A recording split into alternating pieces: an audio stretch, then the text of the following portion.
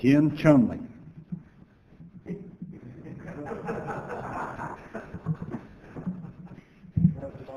I got it off. I just stopped right there. Well, I did, in perusing his biographical information here, I see that, and already knew that he was an Englishman, and I couldn't help but think earlier when the comment was made during Johnny's lesson about us, what is the saying? We're sister countries separated by a common language. Common language. Yeah, okay.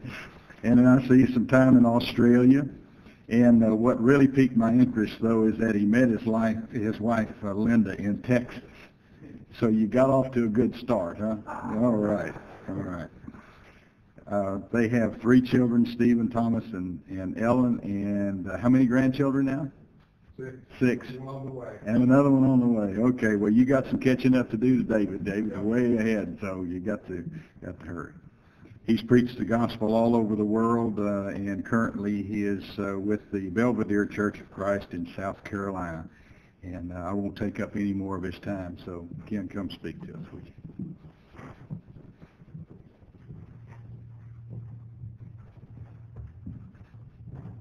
Well, I just want to say a couple of things before I actually start my lesson this morning. Your time started anyway. Well, so be it. But just real quickly, got a telephone call a number of years ago back in the early 80s. We were just at the supper table, and Grace Carriger got on the phone and said that Frank wanted to talk to me. So I said, "Where? At the house, at the church building?" And they said, "The church building." Well, I understood why soon after we got to the church building. Frank knew the truth. He'd been out on his tractor during the day, and it finally struck home with him that he needed to obey that truth. And I had the privilege of baptizing him into Christ back then, and it's been a privilege and a pleasure to watch him grow in grace and in the knowledge of the Lord.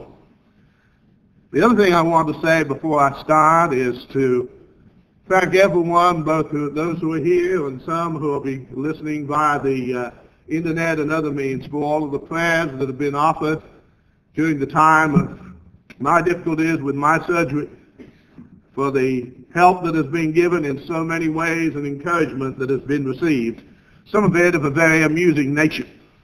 But it's been good. I just want to thank everyone for that, and I'd ask particularly that you keep my wife Linda in your prayers. She came to realize that she was diagnosed with CLL, which is the good kind of leukemia. That keeps her very tired, and she's still battling on teaching school to help us financially and with our health insurance. So she really needs continual prayers as well, and I'd appreciate your help in this regard. But now, lest I get lopped off at the end, let's begin with our lesson this morning. And long ago, the prophet Hosea said, "My people are destroyed for lack of knowledge. Because thou hast rejected knowledge, I will also reject thee, that thou shalt be no priest to me. Seeing thou hast forgotten the law of thy God, I will also forget thy children." My people are destroyed through lack of knowledge. Such is the situation today as it was in the days of Hosea. My topic is an informed membership and unity. And the title suggests that there's a relationship between unity and a membership in the Lord's church that is informed with regards to matters that either enhance unity or are divisive in their very nature. And we want to develop this topic this morning by noting a number of matters that relate to it. And in so doing, show that in order for there to be unity among the people of God that our Savior prayed for in John 17, Christians are to be a people that are informed. And being informed involves not only a knowledge of the Word of God, but also being informed regarding false teachers and false teaching that would disturb that unity. Briefly, the necessity of Bible knowledge. We've noted Hosea 4 and verse 6.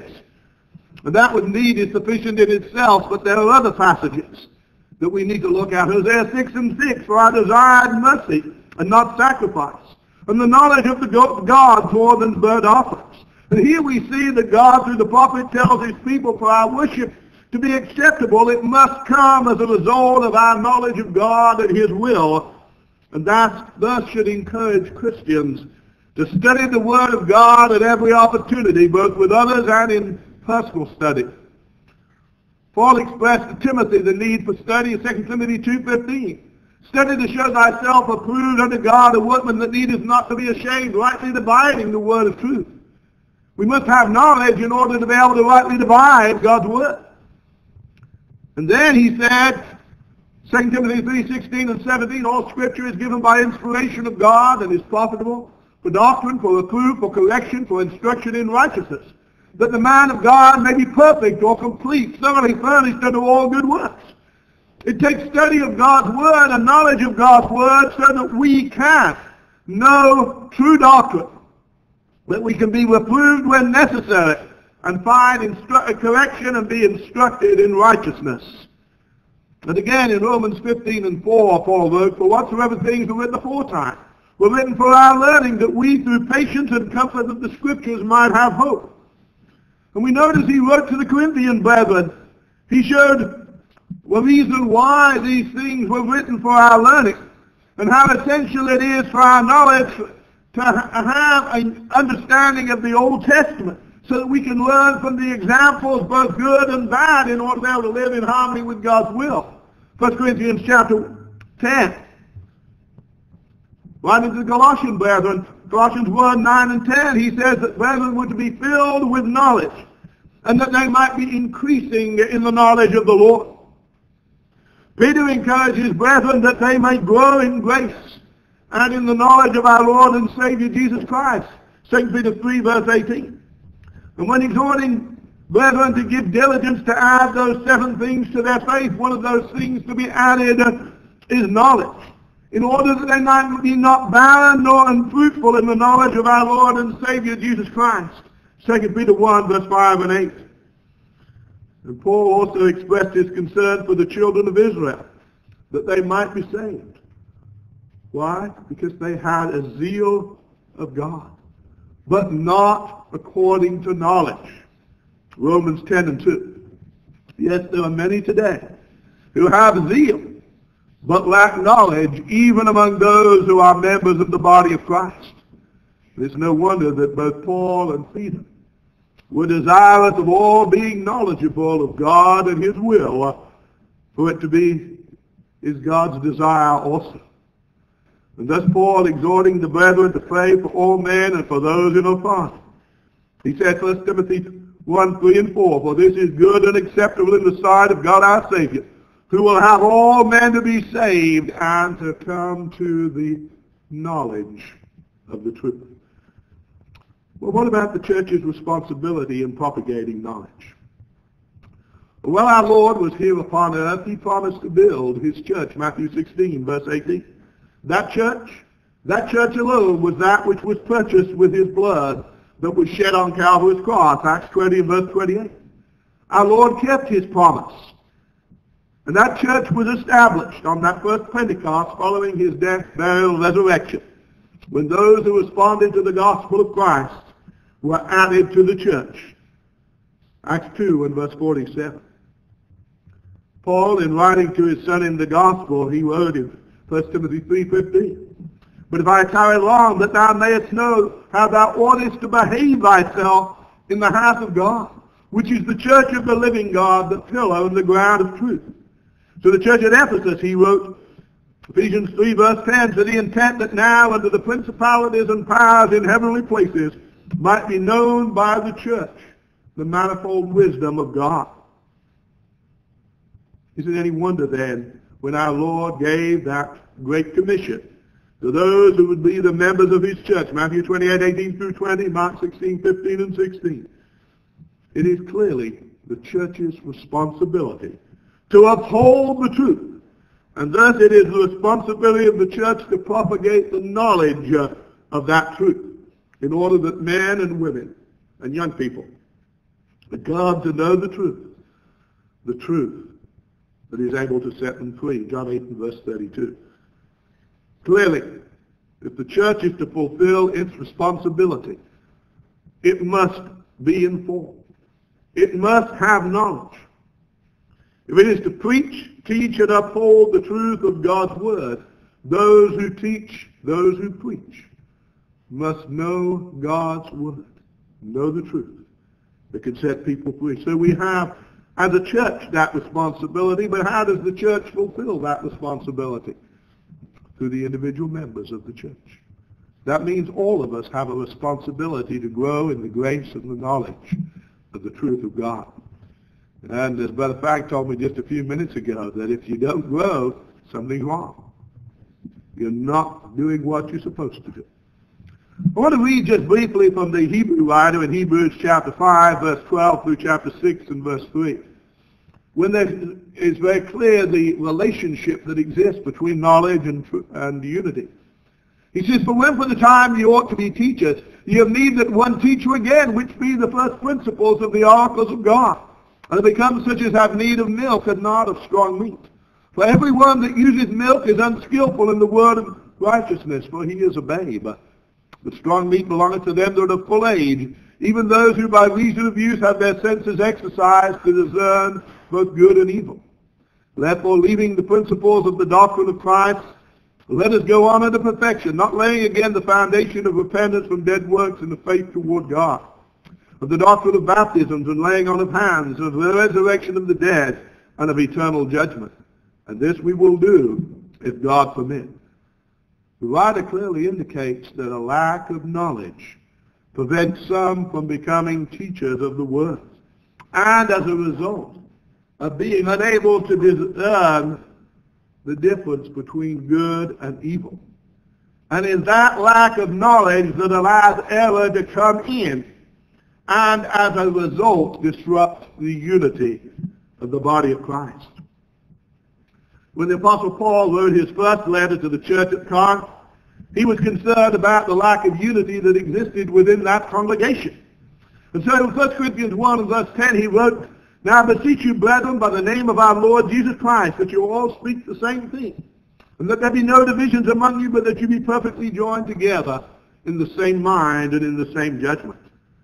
He goes on to enumerate the contentions that existed among the brethren that brought about this lack of unity, verses 11 through 13.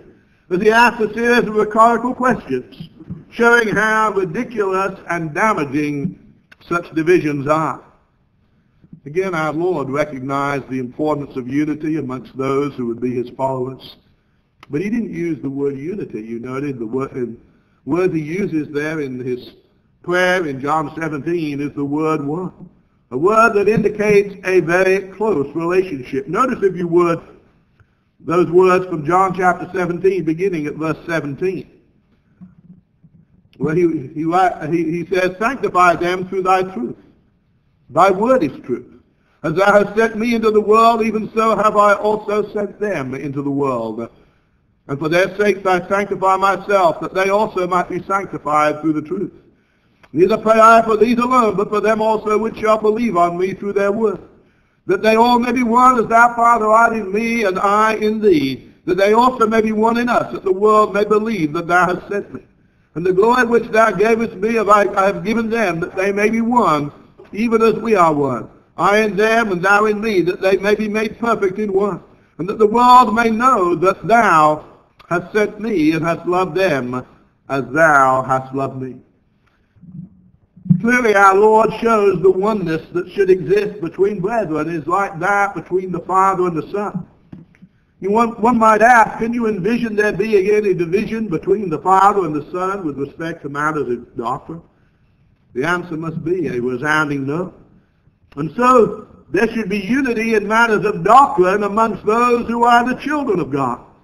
And Jesus shows why that's vitally important when he says that the world may believe that thou hast sent me.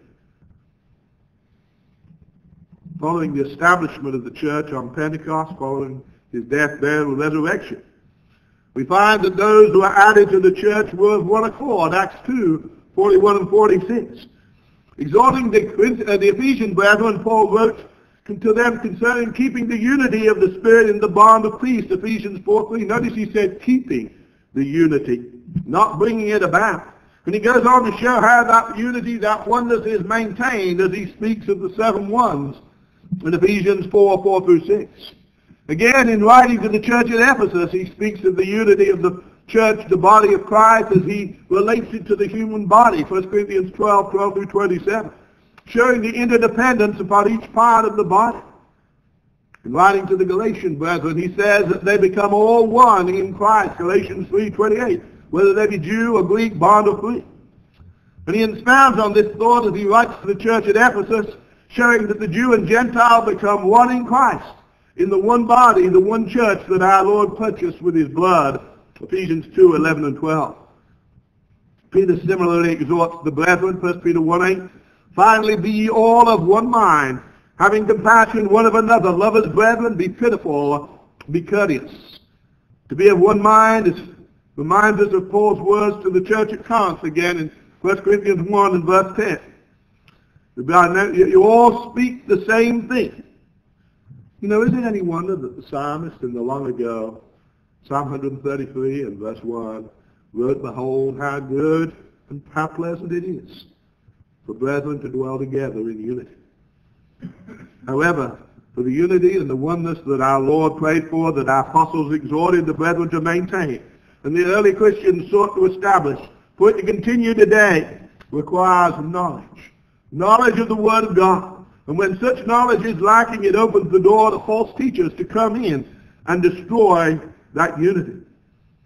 Such was the situation in the churches of Galatia, where some were so soon removed from him that called you into the grace of Christ unto another gospel, which is not another, but there be some that trouble you and would pervert the gospel of Christ. Galatians 1, 6 and 7. Sadly, as a result, there were those who had fallen from grace and were back in the lost state. Galatians 5 and 4. Peter also speaks of false prophets and teachers that would privily bring in damnable heresies that would not only bring about their destruction, but also of those who would follow their pernicious ways. 2 Peter 2. John, in 2 John 9 through 11, and Jude, verse 4, gives similar warnings. But let us think about the matter of staying informed now. You know, in the New Testament times, they didn't have the written word, neither did they have the means available to us today for acquiring the knowledge of the truth and staying informed with regards to those who would seek to trouble the church. But that did not absolve the brethren from having the knowledge of the truth, nor from staying informed to be on guard for those who would seek to come in privily and draw away disciples after them.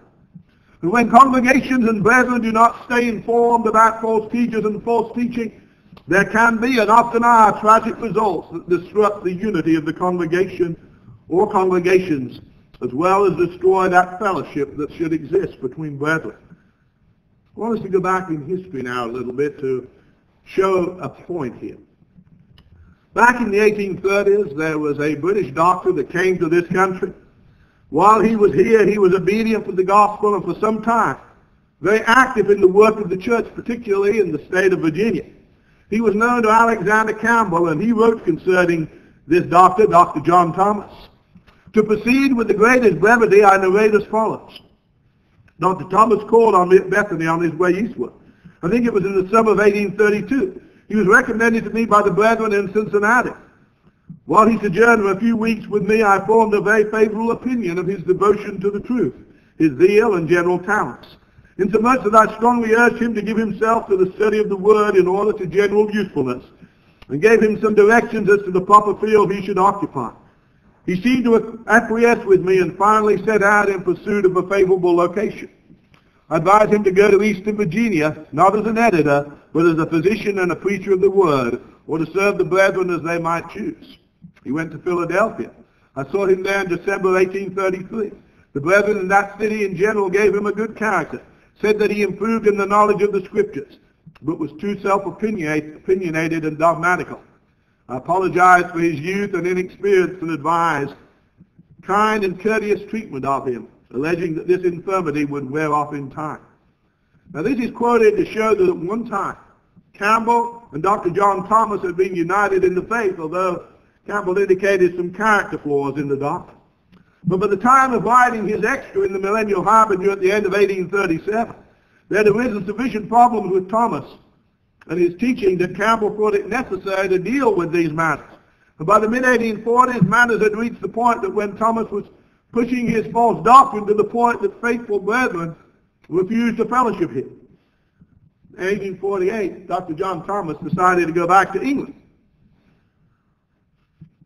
After his arrival, there was some correspondence placed in the British Millennial Harbinger in August of that year from the church in Nottingham. This has a report from the church at Nottingham indicating that they had not taken Dr. Thomas by the hand to support him as an evangelist, and nor had they recommended him to others.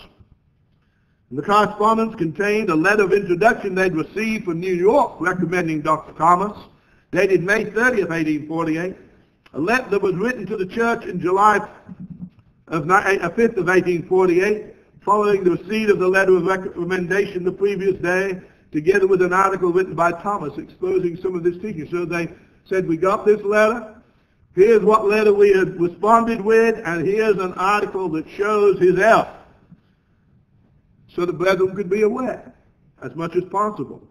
Later in that year, Thomas appeared as a delegate from the church in Lincoln at the meeting of the messengers of the churches that was held in Glasgow, Scotland, September 27 through 29. He was rejected as a delegate. This is what they stated. The delegate of the Lincoln church being a foreigner, some doubts were entertained as to being eligible to represent any congregation in Great Britain at this meeting. And some having said that he had made a declaration of non-fellowship with our brethren in the U.S., and that they were prepared to prove it from his own writings. It was moved by Brother Wardropper and seconded by Brother Forsyth.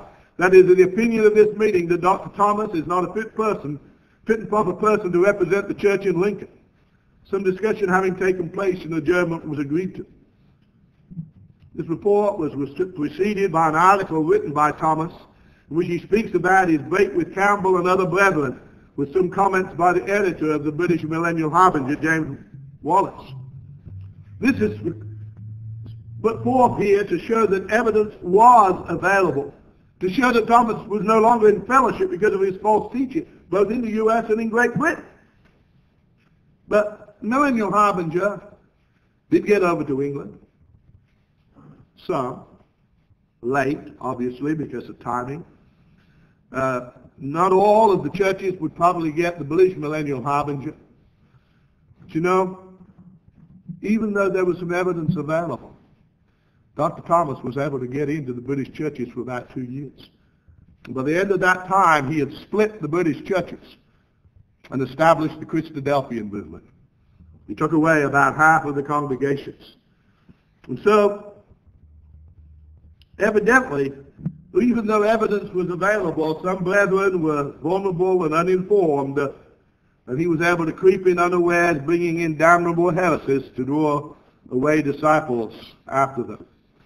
As we've indicated, some excuse could be given because of the circumstances and the times. Let's shoot forward about 140 years. This time it's the arrival of the evangelists in July of 1982 from the Boston Church of Christ to establish the Central London Church of Christ. Prior to my moving to England in the summer of 1985, there had been a meeting between some of the evangelists and other interested brethren in Wigan with those from the Central London Church. Of course, not being in the country, I wasn't able to go. But I got a tape recording of the proceedings. Most of the discussion centered around the success that the Central London Church and the Boston churches were having in their methods of evangelism. But there was one evangelist there, Brother Jack Strachan, at the time, who was standing strong for the truth. He did bring up about the error that had been propagated in the States and the division that had eventuated. His questions were not well received by the evangelists from Central London, nor by the other British evangelists, and most of those in attendance. Indeed, the British brethren in the main accepted what they were told by the evangelists from Central London. Well, we're not Boston, we're the Central London Church. Yet they were fully supported by the Boston Church. The tapes that were made available by the Central London Church, not by other brethren. Does that tell you kind of how the meeting went?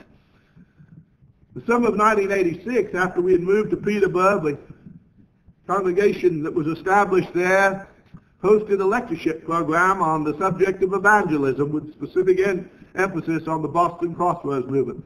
David Brown and other brethren were there. It was made clear in the advertising that was sent out to the churches that we would be discussing this. Most of the British evangelists did not even bother to attend, neither did they inform their members and encourage them to attend. 2 or 3 years later, though, many of those same evangelists were complaining when Central London was exposed in the media, and no differentiation made between them and the congregations that had been established for many years in Britain. I was told by one of the producers of the program when I finally got in contact with him after the program had aired, that he said he'd spoken to one British evangelist, Frank Worgan, who was at the time a preacher at Corby Church and an elder in the church there and a teacher in the British Bible School. He said that even after spending about an hour with him, Worgan had given him no information that would enable him to be able to show a differentiation between the two. And also, at this time, some of the British evangelists had gone to Central London and were considered in fellowship by them and vice versa. At least one, Lloyd Mansfield, who was at the Cambridge Church at the time, sought to introduce some of the Boston teachings to the congregation at Cambridge. A little later on, after a split had occurred there, I had gone to work some with the South Cambridge congregation and was talking about the Boston Crossroads movement. And I was informed, after I'd been teaching about this, the brethren now knew where some of these false doctrines were coming from that had been introduced by Lloyd Mansfield. There were others as well, but that was one of the things. And see, in 1982, information was readily available, but it was ignored. It had been in papers over here that regularly got into Britain. It was audios, video, VHS. There was lots of means of getting information over. Of course, by then we had airmail, not just Pony Express. And clearly, the evangelists and others chose to be willfully ignorant of what was happening. And even in 1986, when the lectureship was held in Britain, opportunity to be informed, they chose ignorance. But there was far less excuse in the mid-'80s and early '80s than there was in the 1840s. The Boston movement again was able to creep in to bring in damnable heresies. Today we live in a different world where there can be no excuse for remaining uninformed thanks to Al Gore and his internet. You know, a few years ago, this same Frank Worgan that I'd mentioned earlier emailed the church where I was working at the time and made this statement. Once again, the old adage is proved accurate. A lie is halfway around the world before the truth catches up with it. Such is not true today, as one is able to get information through the internet, sometimes instantaneously, streaming video. We're getting these lectures out right now. But as it relates to the contents of the email, he sought to say that I hadn't spoken truthfully with regards to the matters of Central London that we mentioned above. But in response, I was able to provide information that showed his accusations were false. Through the internet and email, I was able to get a response to some of his false charges within about 4 hours of having received them. 6 months later, he sent an email to a brother in England that he immediately forwarded to me. This email was also filled with untruthful statements. In responding to his lies and false charges, I stated, Frank, it is wonderful that with modern communications, lies that you write about a brother to a third brother can reach him the same day in which they were written and a response be given. Truly, as you stated in your email of 11/10/98, a lie is halfway around the world before the truth catches up with it. Well, your lie has gone halfway around the world, and the truth is catching up with it and being returned to you the same day. You know, before the advent of email and the internet, it would have taken about 2 weeks for the exchange, even by airmail. Such is the power of the internet and email that both truth and error can be spread easily and rapidly around the world and is easily accessible. As we've already pointed out, this lectureship shows this. You know, the Lord's Church faces many dangers today from false teachers and from those who will lie in an effort to protect themselves. But today it is relatively easy to get information and thus ascertain the truth. The very materials of false teachers, articles, sermons can be found on the internet. In some instances, the false teacher has placed his own teaching out there for all to see. In other cases, the information has been supplied by either scanning written material into the computer or having copies of audio and video files containing the information and then placed on a website. It's amazing what you can do, in using Google search engines. For instance, I didn't have the British Millennial Harbinger in my possession, but I was able to go online and get the quotes that are in the manuscript concerning what the Nottingham Church did and concerning about the meeting in which Dr. Thomas was refused as a delegate. But like many modern inventions, the Internet has both positive and negative attributes. For the Lord's church and for his cause, it can provide a great opportunity to provide teaching that is freely available throughout the world. Even a small congregation, for a very modest investment of funds, can have a website in which Bible teaching can be made available in various formats. It can be seen, read, and heard throughout the world, wherever one has an Internet connection. And one doesn't even have to have a computer that is wired. You can get wireless and still get at it. Laptops can run on a battery and search the Internet, send emails, chat, providing one has the connection, whether one's at home or on the road. And we've got brethren out here that can prove it right now. I see Lee's out there with his computer open. But why are many brethren still uninformed? Despite the availability, the ease of access of determining truth and error, why is it that many congregations and individuals remain uninformed? The reason is the attitude. We aren't concerned about that issue here. We're not bothered by that false teaching, and thus we don't have a problem in this congregation. It's often held by the elders and more also by the evangelists. They would rather hold to the devilish notion and develop the ostrich complex and bury their heads in the sand. This can have a devastating effect on the congregation and individual Christians when such issues arise in the congregation. And neither the elders, evangelists, or members are prepared to deal with it. We have seen the historical examples mentioned earlier. But also there is the woe is me complex that arises afterwards among those who chose to be uninformed. And also preachers have been told, don't preach on that here. We only want positive sermons presented. Or we don't want doctrine being preached here. We're fed up with doctrinal sermons. The purpose of such is to silence the preacher from dealing with false teaching in order that brethren can be informed. Again, such leaves brethren vulnerable to the inroads of false teachers. If Jesus and the New Testament writers have been beholden to that philosophy, much of the New Testament would not have been written. But Jesus and the New Testament writers knew the importance of brethren being informed in order to be able to combat error. And furthermore, the New Testament shows that it is appropriate to name false teachers and to call for them to be marked.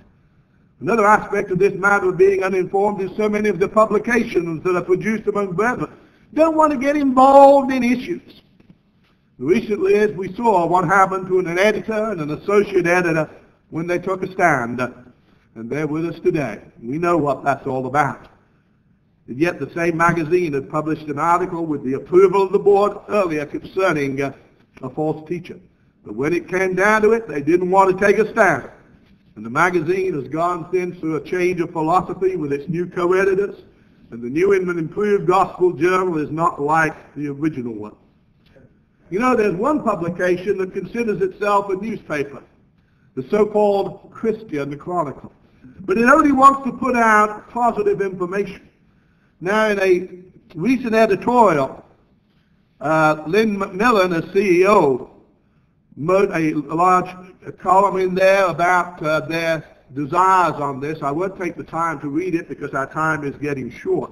It's in the manuscript, but I want to just look at a few quick quotes.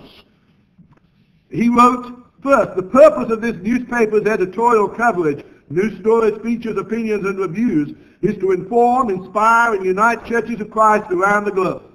Yet a look at the pages of the newspaper over the past few years reveals that they consider all manner of liberal congregations and works worthy of mention without regard to their adherence to biblical doctrine.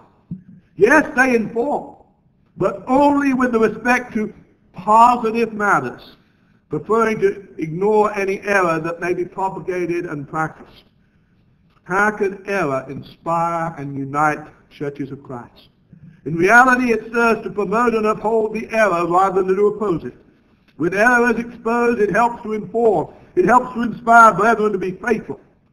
It helps brethren to keep the unity of the Spirit in the bond of peace, Ephesians 4 and 3. Again, Macmillan writes, the advertising policy of the Christian Chronicle, as determined by the chief executive officer, i.e. himself, is to accept ads that publicize Christian services, ministries, events, and products that we deem to be of general interest to our readers. Examining what generally appears in the advertising and realizing that as CEO he has banned any advertising that advocates various doctrinal stances, as he made in that statement, it's clear that he is determined that only those Christian services, ministries, events, and products that do not promote sound doctrine are what he, as CEO, deems to be of general interest to our readers.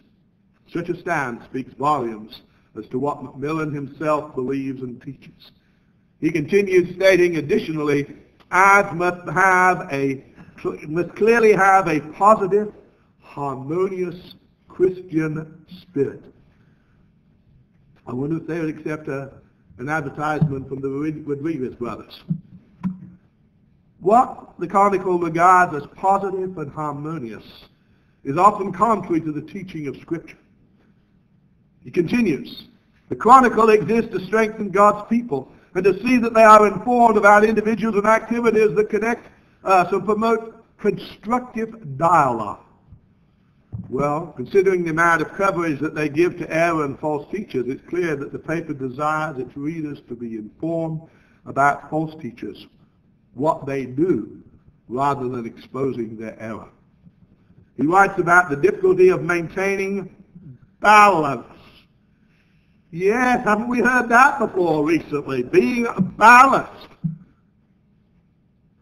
But it's not just coming from the Christian Chronicle.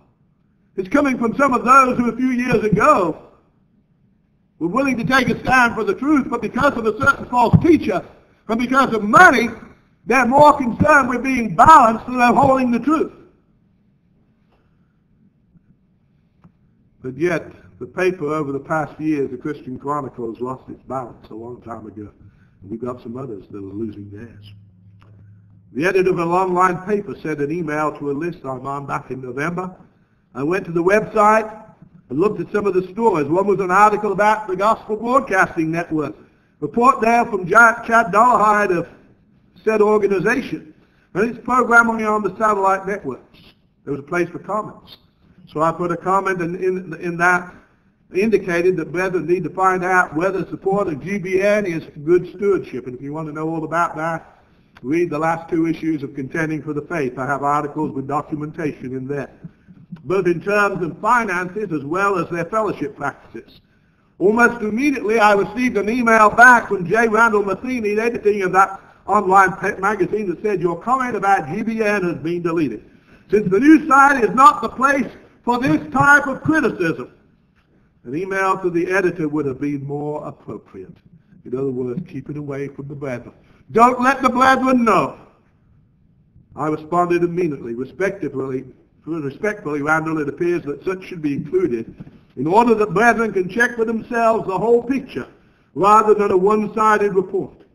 It does no good to just paint a rosy picture when everything in the garden is not rosy. Brethren need to be informed. And by your actions you indicate that such is not important and only allows error to grow. Clearly to have written to the editor would have shown, nothing. It appears that Randall wants to be a Christian Chronicle wannabe. Brethren, let's not hold back on teaching the truth. Let's not hold back on exposing error. Let us use every means we have at our disposal in order to stay informed and to preach and to teach that brethren might be informed so that they don't become entangled with false teachers and false teachings because of lack of knowledge. Or some are going to go anyway. But let them not have the excuse they didn't know. Such does not mean that preachers need to spend all of their time exposing error. That's true. It's one of those things. Yes, we've got to deal with that. But brethren, if brethren are to grow in the grace and the knowledge of the Lord, we've got to preach the truth.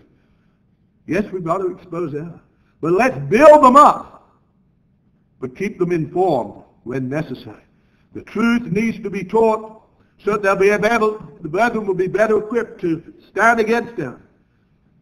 But if they are also informed with respect to false teachers and their teaching, they will recognize it when it's and present it and hopefully be able to expose it. Brethren, we're engaged in a spiritual battle. We need to contend earnestly for the faith that was once for all delivered to the saints. We should never sheathe the sword of the Spirit, and we should never give up the battle. Our souls are at stake. Brethren, thank you. How was my timing? You did it almost perfectly. You were left with 44 seconds left.